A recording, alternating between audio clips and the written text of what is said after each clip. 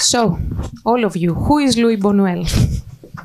Yes, I think that's the question we need to start with. But also, just to mention that, I mean, we've been studying Buñuel for so many years, and it's just so amazing to see it in the cinema. I've never seen Viridiana in the cinema.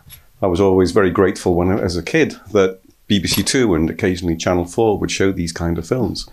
I remember seeing my very first Buñuel film, The Exterminating Angel, when I was about 12 or 13. And it was showing on BBC Two on this season they had, and it was on a Friday evening. And I can remember watching it for the first time and just being amazed. It was a really formative experience. So it's wonderful just to say that the Garden Cinema is showing this season of Buñuel films. It really is. And so thanks to you for putting this together. So yes, the title of the season is Who is Luis Buñuel, which you came up with, and I immediately thought, exactly, that's what this season is about. So I'm going to ask you that question to start with, Peter and Amparo. Who is Luis Buñuel? Well, it's a good question. Buñuel began as somebody who was at the university studying agronomy, and decided that that really wasn't for him. Grew up in Aragon, in Calanda, a little village near Zaragoza. He was sent to the Jesuit school in Zaragoza, a school which he was kicked out of, he says, because he was unruly, and he was sent back home and carried on his schooling in Calanda. Anyway, goes to the university eventually in Madrid, where he meets Federico García Lorca, the great poet and dramatist, and also Salvador Dalí.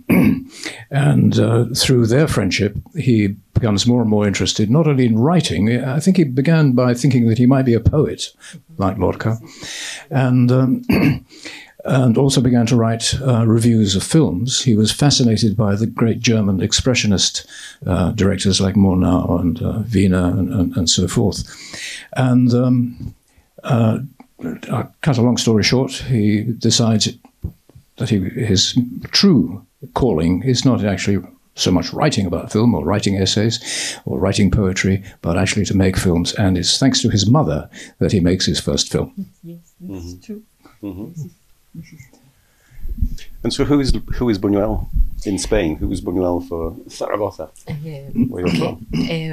First, sorry for my English. I try to communicate in my level of English, but and thank you for Eri, Philly, Rob, and Peter to have the opportunity to be here. And who is Luis Buñuel? When Rob sent me the question, I realized that I never have thought in these terms. The beginning that Peter has introduced is very, very important, because it's the origin of a person who belongs to the Spanish tradition. You have seen the Spanish tradition, the picaresque flow in the atmosphere of Viridiana, and the Spanish tradition and the avant-garde, the broken up of the avant-garde. And the result of the mix of these two situation or elements that confluent, that mix in the beginning of the 20th century is the origin of Luis Buñuel, who is a director who writes the beginning trying to be a poet, writing a book which title will be Un chien andaluz, un perro andaluz.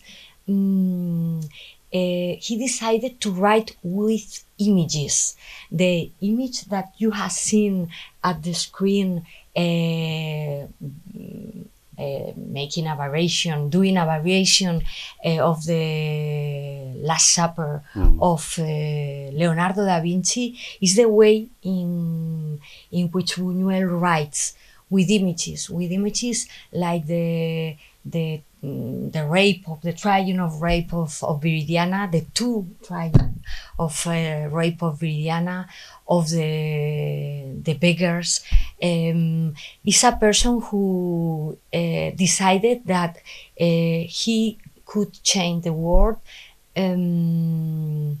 with broken the established order, broken the established order through the cinema. Okay. Yeah, and such, I mean, amazing images throughout his entire cinema. But we could talk for a long time about many of the films by Buñuel, but let's talk about Viridiana, which has a fascinating story in how it came to be. Could you give us some idea of the production history of Viridiana? And then I'm going to ask you if you can tell us the problems it had on release with the Spanish censor. So the production history, Peter. Well, Buñuel, of course, had left Spain and spent quite a substantial part of his career in Mexico. He tried to make a career for himself in America, in Hollywood, but that came to nothing. He was involved there as somebody who was dubbing into Spanish films that were made in Hollywood. He tried to find a way of actually making creatively as a director films in Hollywood, but as I say, that came to nothing. He was in America, in Hollywood, on 2 occasions, but the second occasion, eventually he leaves via the Museum of Modern Art, where he also had a job there, and finally, through various friends, ends up in Mexico and begins to make films in Mexico.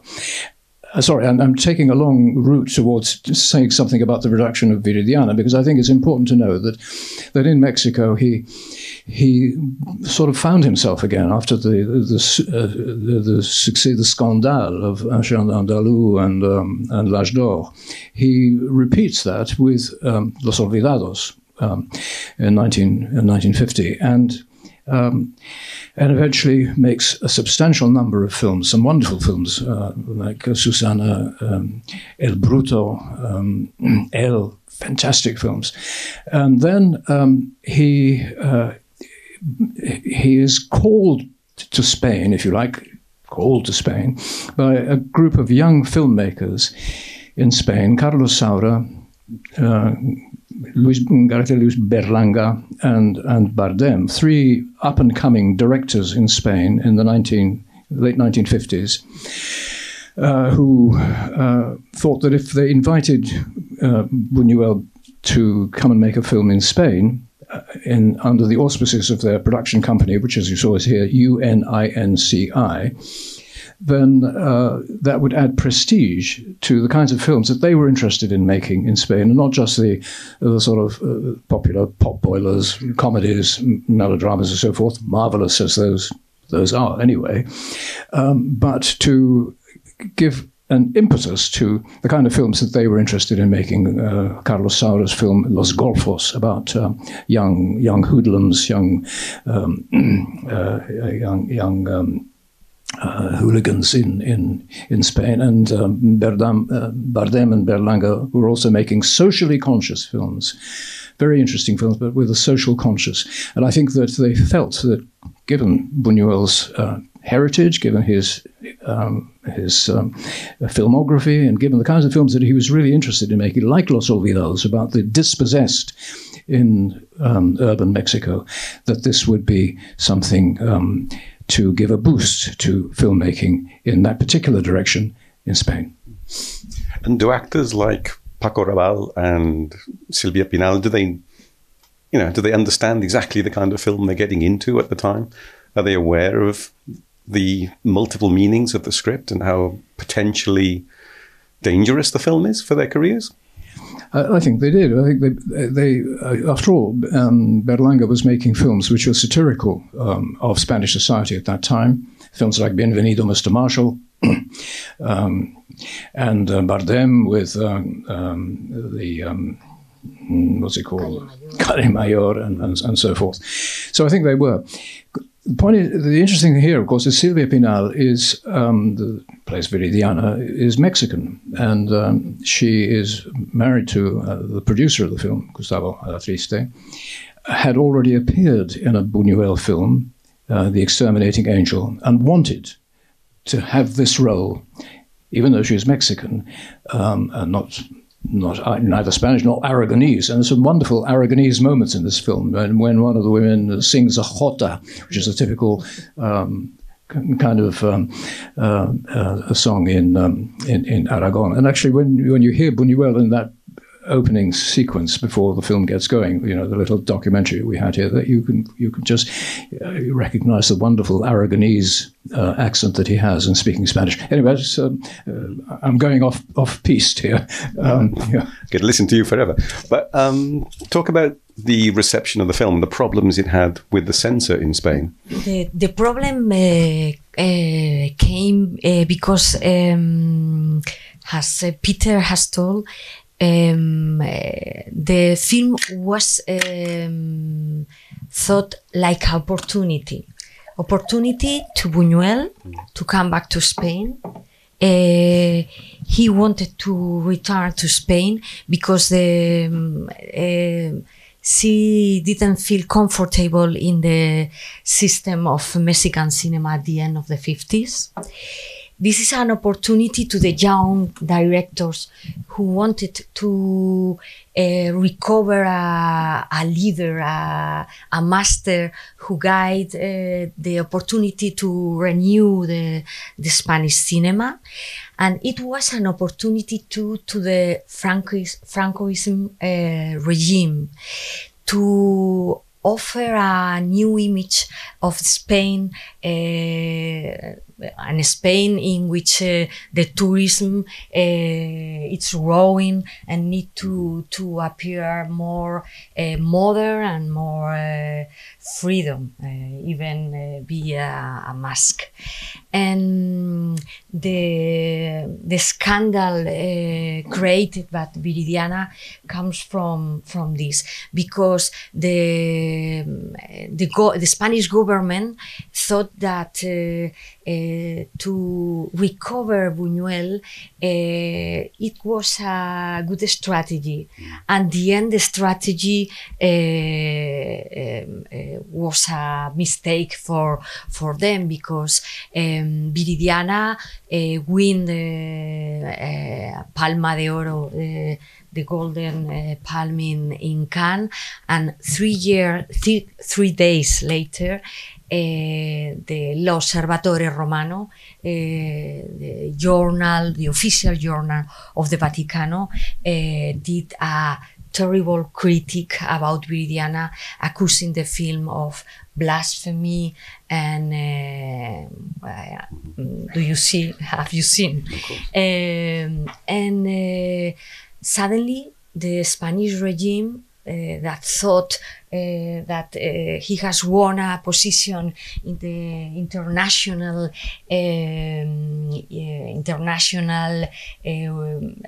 cinema prestige, feel that they should change their position, and decided that the film haven't been produced in Spain. Disappear of the list of the production of Spain. This is the way in which the government forbid the vision of Viridiana. And this is the history of the reception in Spain, because in the rest of the world it was it has a great success. Yeah, not just erased from history, but of course there had already been censorship or interference in the script, hadn't it? Which had led to the great irony of the ending. Could you recount the story of that, Peter? How did Buñuel arrive at the end? It's a fantastic ending, isn't it? Because, but actually, before I get to that, if I can just say one last thing, which is that Buñuel was constantly being harassed by the censors. I mean, censorship in Spain was in the cinema was really very severe, and they had recommended various changes, and he as far as I can make out, he didn't really except for the ending that Rob has just referred to, and I'll just get back to in a second. But apart from the ending, there were other changes that he obviously didn't agree to. But the point is that the film was sent to Cannes before the censor had had a chance to look at the film. So that is why it caused such a stir when eventually it was screened and so on. But the point that Rob's making here about the ending was that they objected to the fact that at the end, Viridiana might just go to Jorge's room, and the implication being that she was surrendering and being now submitting to his sexual desire.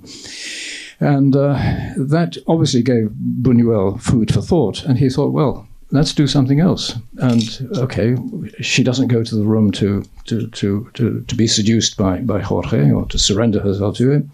Instead of which, I'll get her to go and, in a way, play cards in a ménage à trois. So it's even more subversive than the censors would have wanted. Yeah, and Buñuel was delighted with the ending, wasn't he? He wished he'd thought of it himself, but there it is. Stepping back a little from the film, I mean, surrealism is, and always has been, a very potent weapon against systems and a very strict idea of morality, the Catholic Church, Francoism, fascism. Why is this? Why is surrealism, or why was it? I'm going to ask then after, is it still? But why was it such a potent weapon? What is it about surrealism that's so dangerous? Well, that's a very good question, Rob. I'm not sure that I have the answer to it, but I suppose it's so iconoclastic. It attacks everything. And it delves into the unconscious. Right. And of course, Buñuel's films are so replete with dream imagery, as this film. This film is an example of that. But right the way through his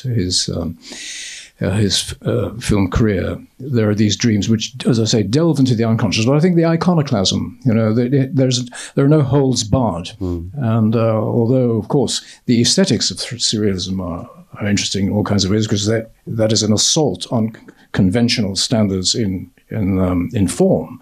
But in addition to that, surrealism has this, and it's certainly in Buñuel, it has a socially conscious element. It has if you like, a political element, and Buñuel, as we know, was very much interested. It's a moot point whether he actually did or did not join the Communist Party early on in his career, but he always had this tendency to, in his films, introduce, and Viridiana is so clearly an example of this, elements of social and political criticism. Yeah, isn't it? It's also, I think, that the subconscious cannot be controlled, can it? It's the one thing beyond any possible control. Whatever they can do to you when you're awake, when you're asleep, your world becomes your own. And so the imagery, the strong images that you're talking about, run free when you're sleeping, when you're dreaming. And there's something uncontrollable about that, I think. Do you think, was Viridiana understood in its time? What was the audience? Was it a message in a bottle thrown to foreign audiences in Cannes? Or was it a film which was trying to communicate ideas, perhaps through symbolism, through parable, to Spanish audiences? What was the audience, and what was the reaction to Viridiana? The reaction in Spain, we have to about it. Was the end of the producer, the Spanish producer, not the Mexican producer. Auteurist continue producing with Buñuel, and out of Spain, I think that Viridiana shocked to the public because of the images. Perhaps, depending on the public, Hispanic or no Spanish, Hispanic or from another belonging, perhaps didn't know all the Spanish culture review and puesto en cuestión,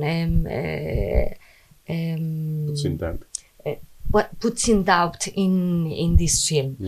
I think that El Ángel Exterminador or Simón del Desierto or perhaps Nazarino, Los Olvidados could be easier to understand.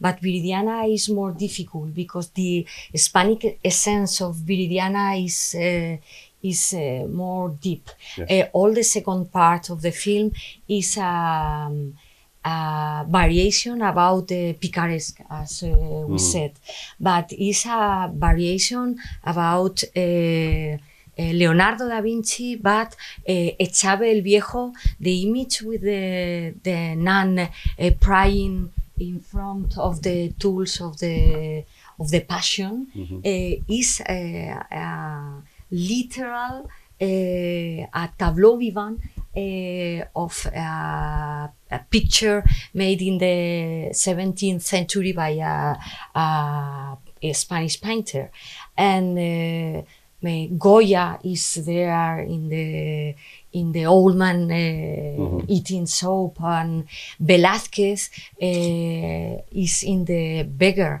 the Menipo, or in the Museo de Prado. The Spanish culture is breathing for each image in the film, and I think that it's very difficult to understand if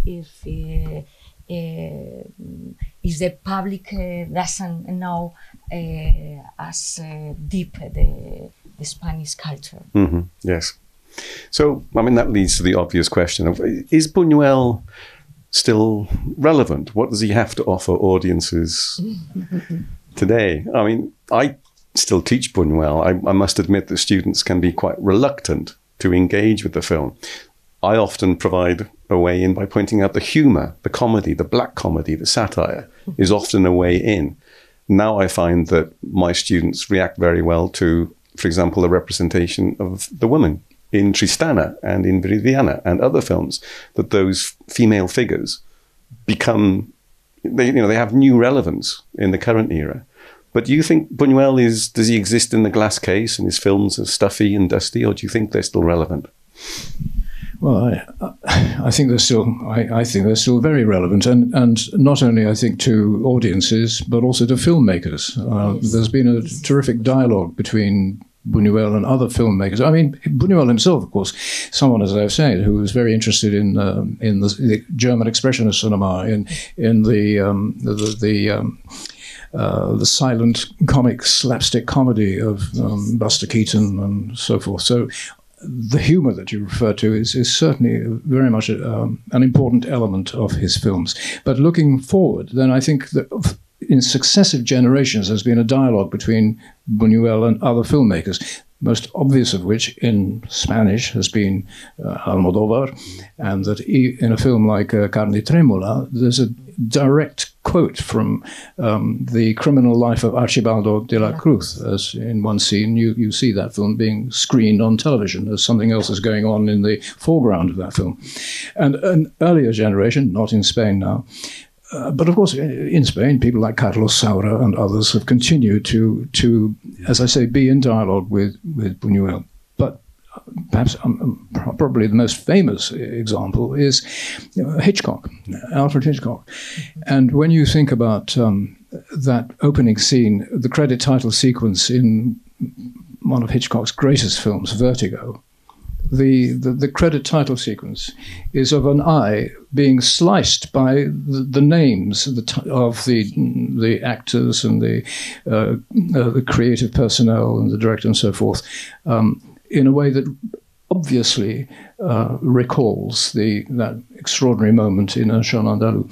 So I think, to answer your question, in my opinion, audiences, film goers, film enthusiasts, film students have still got a lot to learn from Buñuel in all sorts of ways, not only formally, but also from the point of view of his interests, the questions of desire, of sexual desire. I mean, this film is so wonderfully evocative of the kinds of agonies that people suffer through the bondage of desire, if I can put it like that, but also the socio-political issues, which he's also very interested in. So film enthusiasts, devotees, students, but also filmmakers, I think, there's still a lot to learn from the great man.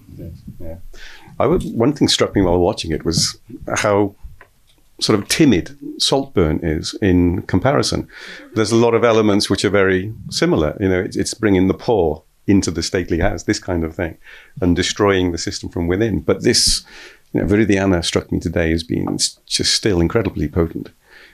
Is it still, I mean, you've mentioned a few filmmakers, like great filmmakers. Do you think it's still an influence on your students, people who want to go on to be filmmakers or artists in Spain? Does it still have that resonance for them?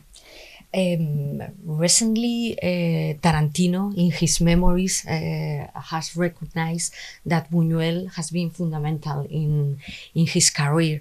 Or Lanthimos, we have been speaking about Lanthimos. Lanthimos contains a lot of subjects that that comes from Buñuel, the family, the life close itself, and Woody Allen wanted that Buñuel appears in Annie Hall in the moment in which appear Marshall McLuhan, yes.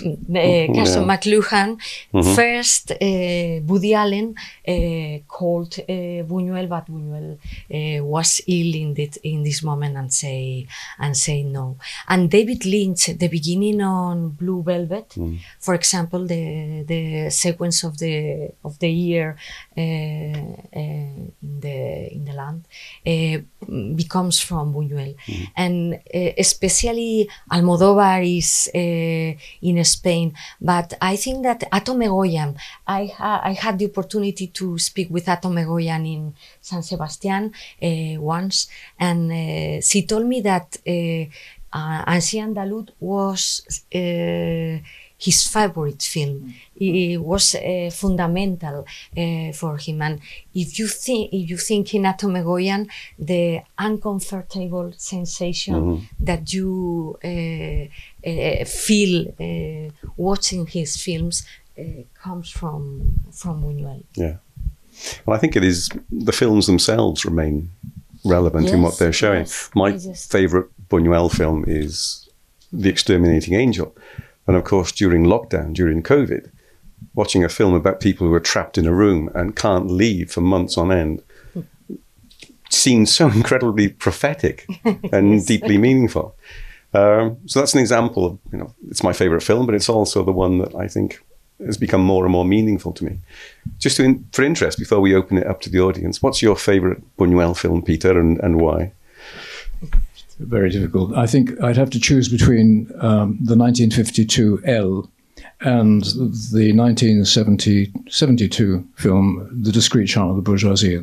Perhaps I'll finally have to settle for The Discreet Charm of the Bourgeoisie, because it's such an extraordinarily clever film, and especially in the way that it uses dream imagery, and those dreams within dreams, and you know, exploring the recesses, the inner recesses of human desire, but through such a witty way. The script with Jean-Claude Carrière is just elegant, witty, but profound, and that's the reason I like that. You surprised me. I was expecting you to say Belle de Jour, which of course you're introducing here very soon. Well, I like that too. And you've written so much on it. Yeah. But it's not your favorite. Well, it's one of my favorites. One of your favorites. It's one of your 30 favorites. Yeah, okay. How about you, Amparo? It depends on the day. Yeah. Because I adore the sex life of Archibaldo de la Cruz when I want to see a good comedy, a good tell comedy, and I think that Los Olvidados is the authentic Buñuel, the Buñuel who is able to mix the surrealism with the Hispanic realism, and I like very much Simón del Desierto because it's Buñuel thinking about religion when he has decided that the religion is a cultural question, but it's a cultural question in which he's very interested on. And Keep going. Yes, it depends on the day. It depends on the day. Okay, great. So we're opening officially to the audience. Does anybody want to contribute or have any questions?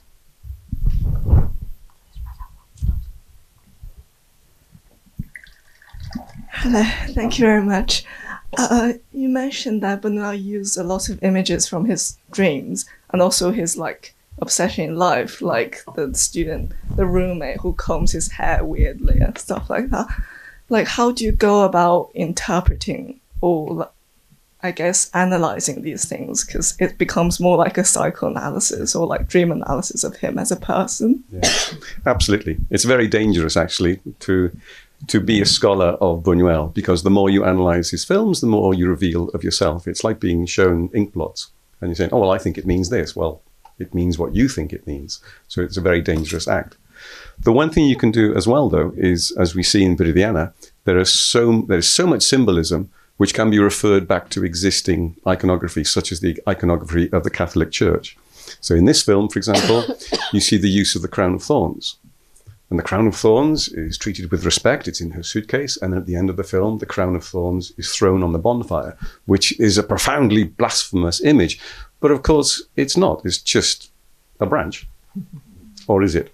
So we have those two kind of ways, I think, into Buñuel. One is by referring to existing iconography, which is often about fascism, or it's about Catholicism, or other very rigid systems which demand a very strict moral obedience.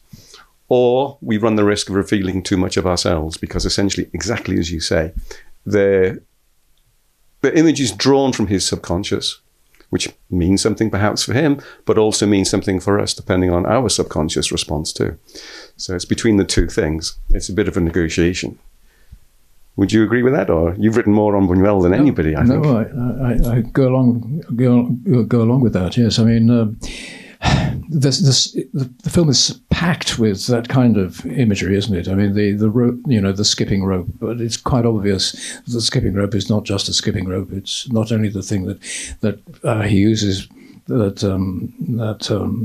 Fernando Rey uses to hang himself with, but what is he hanging himself with? He's hanging himself on he's on the rack of human sexual desire. He can't control it. This is a man who is not only in mourning for his dead wife, but somebody who is, to use the Freudian thing, in a state of melancholia.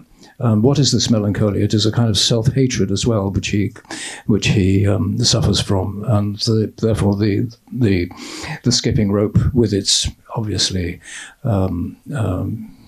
phallic imagery, is something that tells us about the fact that this man is tormented by these needs, desires, yearnings. Mm-hmm.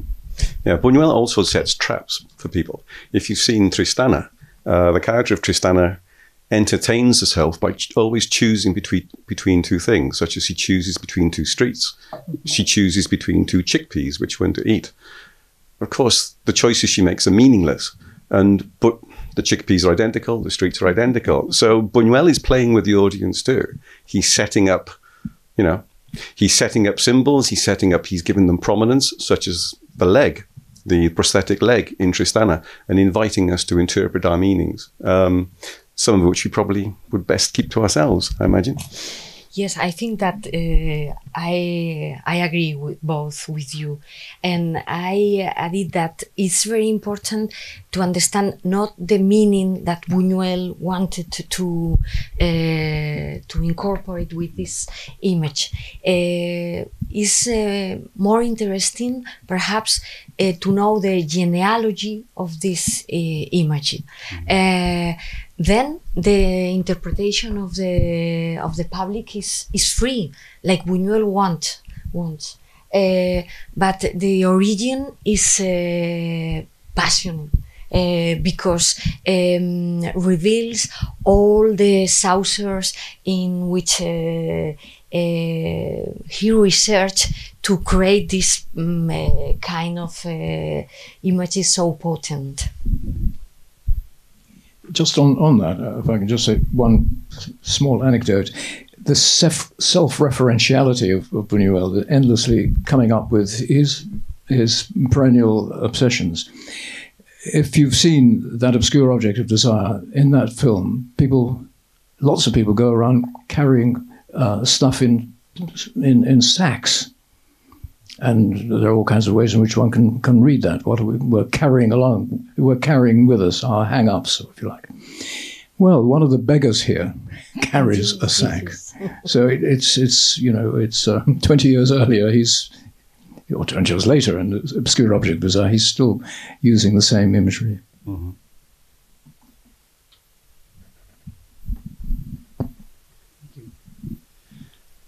Thank you very much for these fascinating comments. I was struck watching Viridiana by its Gothic aspect. And I think there's quite a tradition. Actually, it's a tradition that kind of crosses from the UK to Spain from a production perspective, with people like Christopher Lee making films in Spain that are horror films. Can you, and this is a bit of a difficult question, but can you place Buñuel in some way in relation to the Gothic in Spanish culture, Spanish literature? The Gothic Spanish literature was very poor. But it's very interesting your question, because after this film, the terror film in Spain and in TV and cinema appear suddenly when we haven't any tradition in this kind of production. The real origin of this history is Pérez Galdós, Alma, a novel that is the second part of Nazarene, a film that I think that you have seen in this cycle. And Alma is the origin of this history that is a mix between a play written by Julio Alejandro, the co-writer, the author with Buñuel of the script, and Federico García Lorca y La Casa de Bernarda Alba. Perhaps La Casa de Bernarda Alba has something Gothic, but I don't know. It's a very difficult question that perhaps Peter could answer better than me. My reference are Pérez Galdós, essentially. I think that's a fascinating question. Buñuel, I think, was very interested in the Gothic, and if I can just sort of point to three directions. One, he, of course, worked with Jean Epstein in a very minimal way in the House of the Fall of the House of Usher. That's one thing. So he's interested in that, and in fact, secondly, if you consider the house in Viridiana as being a kind of equivalent of the house in Psycho, as I was making connections with Hitchcock. It is more of a Gothic house during the ownership of Fernando Rey, isn't it? With its gloomy shadows and restricted spaces and inner frames and so on. And thirdly, Buñuel himself says, he loved the Gothic. If you read Mi Ultimo Suspiro, he talks about that. He refers to some of the great works in English. Matthew Lewis's The Monk, which he wrote a screenplay for, but never got around to directing, and it was eventually directed by Edo Kiru. But also some of the texts which were of interest to the Surrealist movement, and perhaps above all, the most sacred of these texts was Wuthering Heights. Now, Wuthering Heights has Gothic elements, of course, and Buñuel wanted to make Wuthering Heights, which Spanish Cumbres Borrascosas, in the 1920s, 1930s. It never happened, but he did make it eventually in 1953 in Mexico, where the whole of the Yorkshire scenario and mise en scène was transported to Mexico. And it's an absolutely wonderful film in all kinds of ways, especially the ending. So those are the three strands that I think I would point to. And in Spain, as Amparo was saying, eventually there was a sort of a flurry of horror films, Jesus Franco and various other popular films. But you can detect Gothic elements not only in Galdós, I quite agree with Amparo, but perhaps also in some of the other 19th century novelists like Emilia Pardo Bazán, who in a way wrote novels set in Galicia, in northwestern Spain, which to some extent resemble the kind of things that Emily Bronte was doing in Wuthering Heights. Yeah. And you can see the prolongation, I think, in other recent horror from Spain, like The Others, like The Orphanage, which, they continue with this theme of the woman and, the country mansion, this kind of thing, and the dynamic that goes on within them. Sorry, you're going to say? No. The answer of Peter has been wonderful. The references of Abismos de Pasión, Wuthering Heights, is fundamental. And another, hearing you, I have remembered that the first title of the Exterminator Angel was The Náufragos de la Calle Providencia, Providence. And translate that. Yes. Náufragos. Shipwreck. The shipwreck of the house of the, what was it, I think? Providencia, Providence. Shipwreck on Providence Street. Yes. Sounds good. Yes. And Providence is the city of Edgar Allan Poe, if I don't... Edgar Allan Poe, okay. Edgar Allan Poe, and he was obsessed with Poe. And in fact, in The Exterminator Angel, there is a magic invocation, demoniac invocation in the middle of a very dark night. Then all this Gothic question that you have perceived perhaps could relate it with all of this.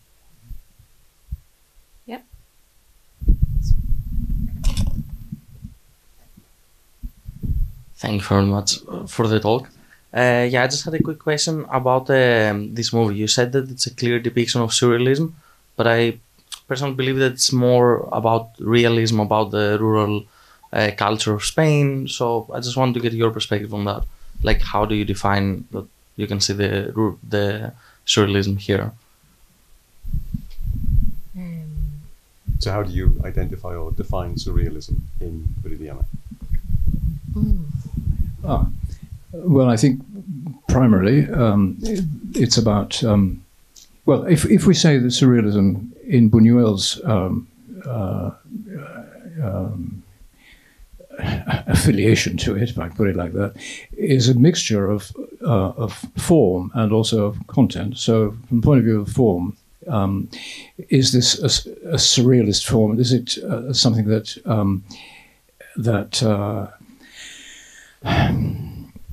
breaks away from realist modes?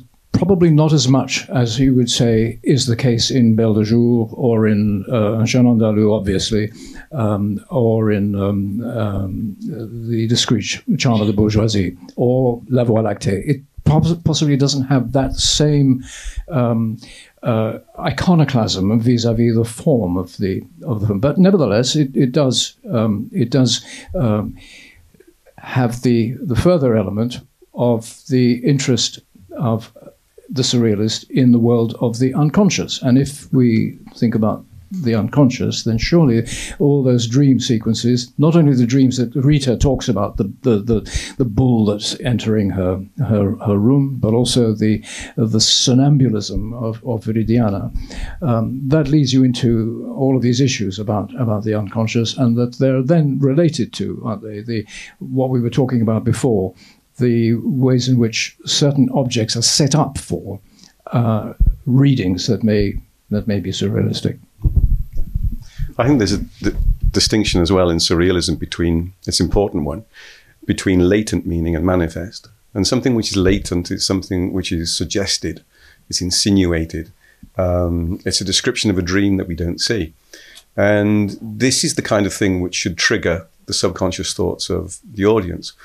When surrealist imagery, if it is surrealist imagery, is made manifest, when it's obvious, when it's a very clear kind of fantastical sequence, say in the films of Wes Anderson, it's not surrealist because it's manifest, so it's lost its power.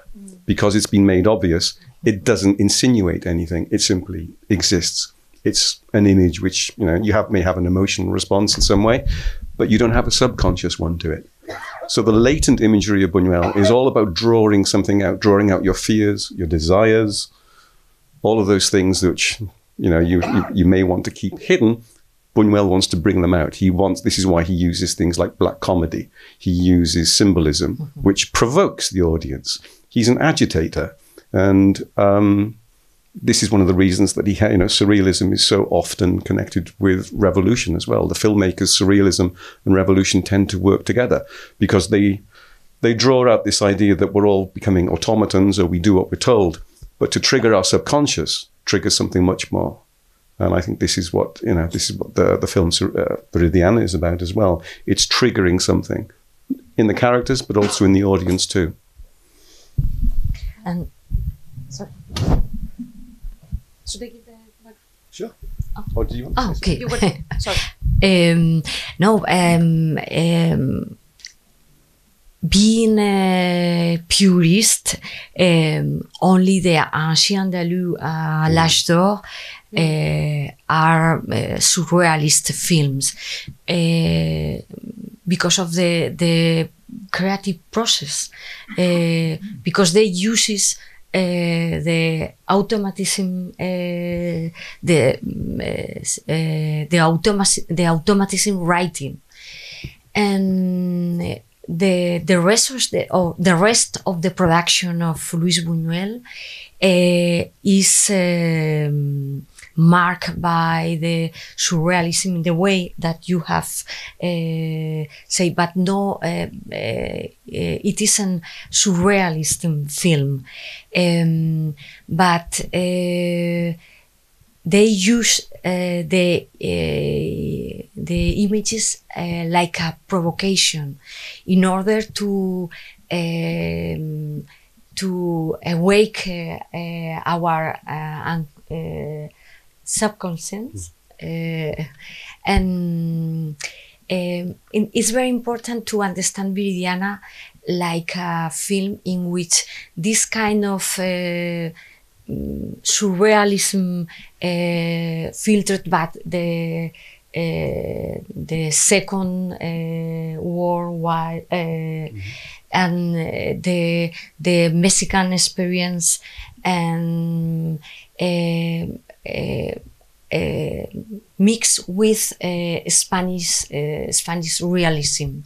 This is one of the best thing in the case of Viridiana, I think. I just wanted to go back to the framing question: who was Luis Buñuel, and also the earlier discussion about favourite films. I actually think one of Buñuel's greatest creations is his autobiography, My Last Sigh, My Last Breath. I'm not sure it answers the question of who was Buñuel, but I just think it's one of the greatest filmmakers' autobiographies, and I wondered if the panel shared my opinion. Absolutely. It's one of the greatest books, probably my favourite book of all time, and I have a copy that I bought straight after seeing the Exterminating Angel when I must have been about 12 or 13, which is held together with sellotape. It's an ancient version now.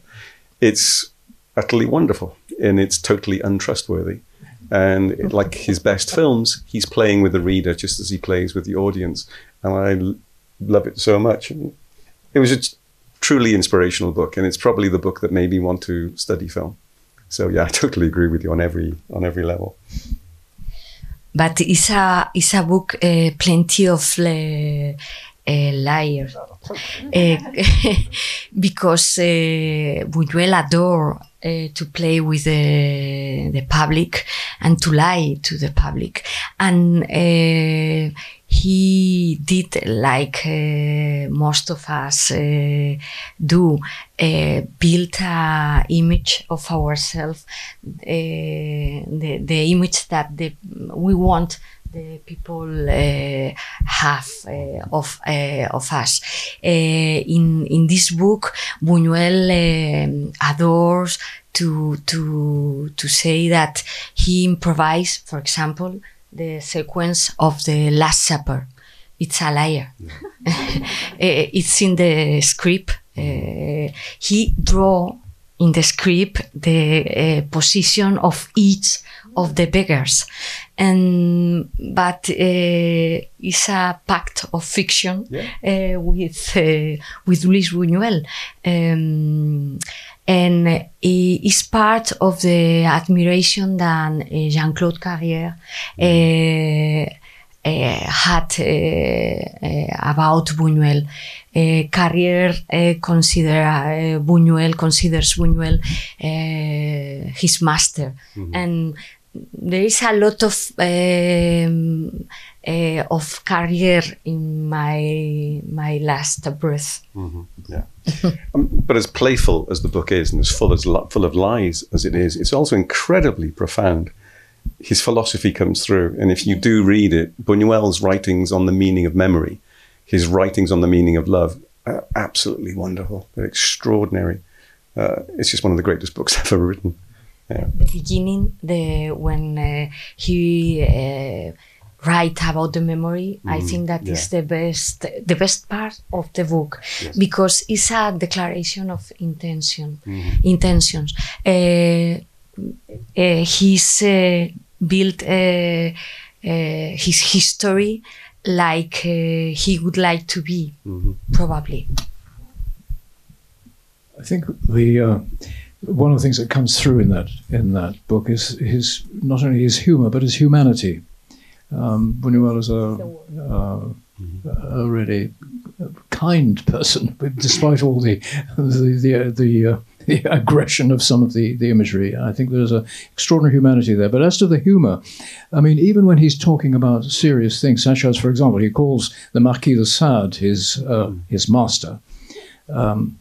And of course, he's also indebted to Freud in all kinds of ways. But as to we haven't talked about Sade, so he talks about the Marquis de Sade as his master. But when you see the Marquis appearing in his films, either by indirectly or directly, as when he turns up in L'Âge d'Or or in Belle de Jour, in the guise of Monsieur Michel Piccoli, it's done with humor, and I think that's something not to be underestimated. Buñuel's great sense of humor throughout the films. One more question. I have one. I just watching Viridiana and watching Simon of the Desert. He says he's an atheist and he hates Catholic Church, but I see a sort of empathy at the same time and understanding. Viridiana in the film is so dignified and you are rooting for her. So is there an ambiguity towards there from Buñuel, like his disposition with religion? Or Buñuel has a sentence very, very interesting that says, "Soy ateo gracias a Dios. I am atheist. I'm still an atheist, thanks to God. Thanks to God." He said in the last breath that he didn't believe since 15, I think, when he ended the scholar studies. But the Catholic culture and the the liturgy is part of his education, of his perception of the world, even in sometimes the irony in which he speaks about the religion in Viridiana, for example, is part of the Catholic culture. To make jokes about the church is very common because we can confess after to do the joke. Then it's very important, and it is absolutely imprescindible, essential to read Buñuel from this contradiction that you have commented.